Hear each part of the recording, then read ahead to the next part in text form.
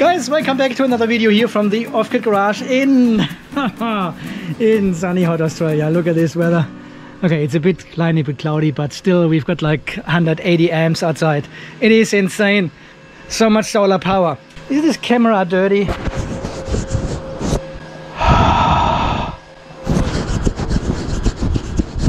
Okay guys, in today's video we want to have a quick look at the VE.CAN network from Victron and what it actually does, what it is, what it can do.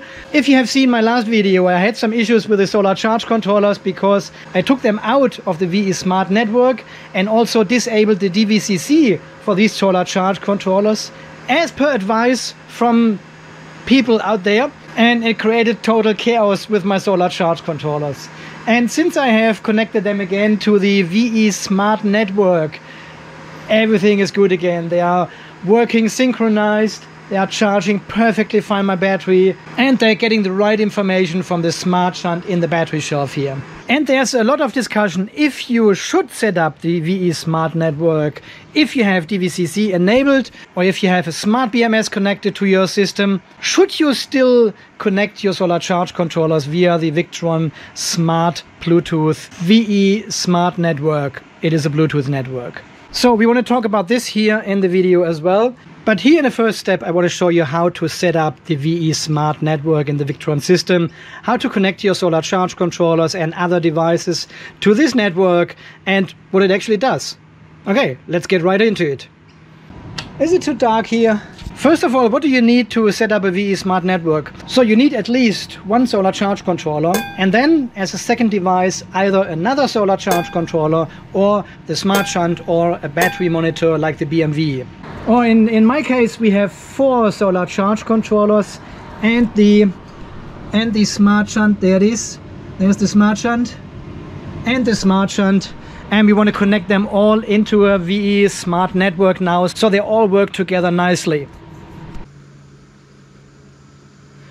So we have now connected with the Victron Connect app on the mobile phone, and we can see the big shed, the carport, the east roof, and down here is the west roof as well. The pool fence is not in this system here. This is a totally different solar system, but it shows up in the list. But we don't want to have this one in our Bluetooth network at all. So I'm going to the smart shunt first. It connects via Bluetooth, and there's actually an update available. Okay, let's see if we can skip that. So we go down here to the VE.CAN network. We click on Join Existing, and we go to the Off-Grid Garage, in my case, network. Okay, this has now worked. And you can already see the smart shunt is now transmitting battery voltage sense and battery current sense to this network. And all other connected devices will now receive these 2 parameters from the smart shunt directly. So regardless how far your solar charge controllers are away from the battery, they will get the correct reading from the smart shunt, which sits fairly close to your battery. Okay, let's go back. Let's go into our big shed. And we go to our VE.CAN network, join existing. We join the Off-Grid Garage network, waiting for it. There we got the green tick. And now the big shed gets actually the correct voltage from the smart shunt already. Yeah? It says here, using external battery current sense from smart shunt. Okay, next one is the carport. Okay, go in here. VE.CAN network, join existing, Off-Grid Garage. There we go. And now it also says there is a synchronizing charging happening. So these 2 solar charge controllers, they act as one. They make one of them the master, and whatever the master tells the other ones, they will follow.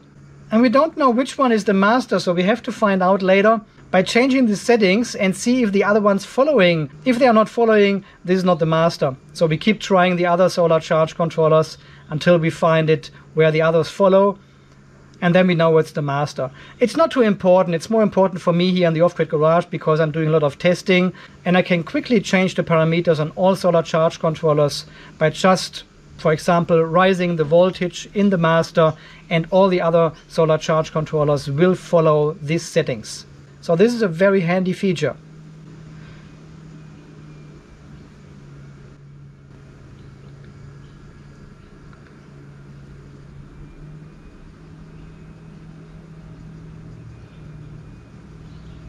Okay, and this is charge controller number 3, which is joining right now.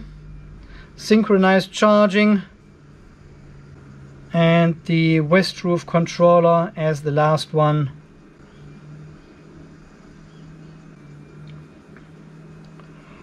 Alright, and this is our VE.CAN network, the off-grid garage.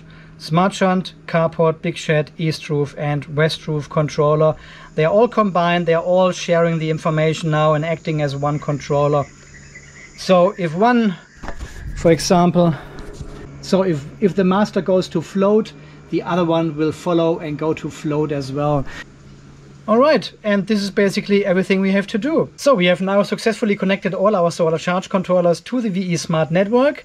How can we tell it's working actually? Well, you have to go into your device list, in your local device list. So you have to be connected via Bluetooth to your solar charge controllers. It doesn't work if you select VRM and connect through the remote console via VRM. It doesn't show you any VE.CAN network features then. So click on the local tab, select any of your solar charge controllers, for example the east roof. It now connects via Bluetooth. And here in the top right hand corner you can see this little symbol layer for the VE.CAN network. So if you click on this, it says VE.CAN networking. This product is configured for VE.CAN networking and is receiving the following data from the network: battery voltage, battery temperature. Synchronized charging is active and charge data is shared between same type chargers on the network. And you also have these additional information here on the screen: network total power. This gives you the total power input from all solar charge controllers at the moment.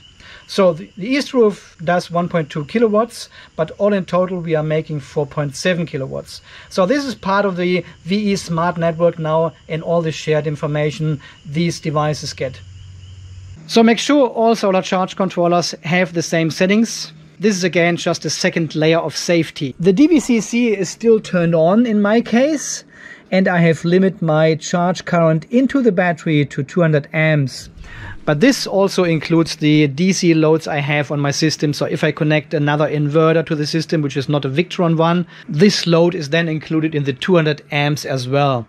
But apart from that, I haven't turned on anything else at all. Everything else is turned off. I don't need anything else because this communication is all done via the Victron Smart Network now. So the synchronization happens in the Victron Smart Shunt if the voltage is above 55.1 volts for 3 minutes, and the current needs to be under, I think it's 15 amps or so. So if all these 3 requirements are met, it will then reset to 100%. And there's also written documentation from Victron Energy for the VE.CAN network available online. It explains exactly what VE.CAN network is, how to use it, when to use it, and what the limitations are. Interestingly, it doesn't say with any word in this documentation that you should not turn on the VE.CAN network if you have DVCC installed, if you have an ESS system, or any other configuration which interferes with the pairing of the solar charge controllers and the smart shunt. So you're getting information from different sources into your system. But for example, here it says for chargers that are already connected and synchronized over VE.CAN, pairing them in a VE.CAN network is not necessary. In case they are paired, this pairing will be ignored. So it doesn't say it will interfere with anything you have set up. It doesn't say you shouldn't do this.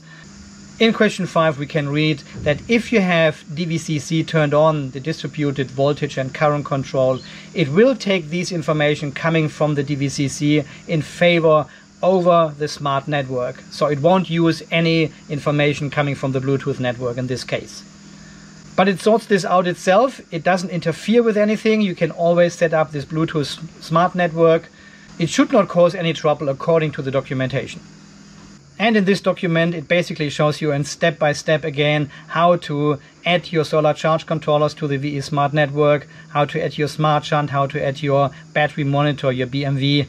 Basically the same what I have just shown you here in the video is here in the document as well. If you want a written copy of that, I link this down below under the video, as well as on my website. It is the official documentation from Victron Energy. Okay guys, so far this little tutorial from today, adding all my solar charge controllers and the smart shunt again into the VE.CAN network, the Bluetooth network, so they're all synchronized, all 4 solar charge controllers acting as one controller, getting the information from the smart shunt sitting here on the battery shelf, regardless the voltage drop in between, and everything seems to work perfectly fine. Thank you so much for watching. Thanks for all your amazing support. And until the next video, guys, you stay charged, stay safe, and thanks again for watching. See you then. Bye-bye.